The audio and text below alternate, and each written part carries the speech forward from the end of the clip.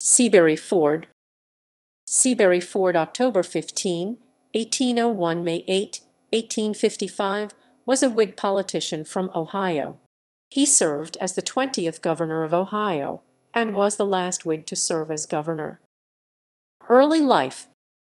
Ford was born in Cheshire, Connecticut, and moved to Burton, Ohio with his parents in 1804.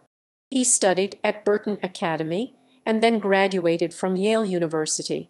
While at Yale, he was elected by his classmates as class bully, a term of honor for the physically strongest man in the class. Career. Ford graduated from Yale in 1825. He commenced the practice of law in 1827. While practicing law, Ford became involved in the state militia and was promoted to the rank of Major General. Ford married Harriet E. Cook of Burton in 1828. In 1835, Ford was elected to the Ohio House of Representatives from Geauga County.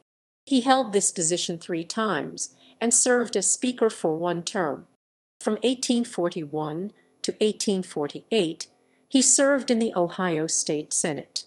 After serving in the General Assembly, Ford was elected to the governorship in late 1848 by a margin of 311 votes out of nearly 300,000 cast. Ford served only a single term before returning home. His term was marred by fighting in a highly partisan assembly that was divided over issues related to slavery and the Mexican-American War, as well as by a cholera epidemic that swept through Columbus. Death. On the first Sunday after his retirement, Ford suffered a stroke and was stricken by paralysis, from which he never recovered. He died at his home in Burton in 1855 when he was 53 years old. Ford is interred at Welton Cemetery in Burton, Ohio.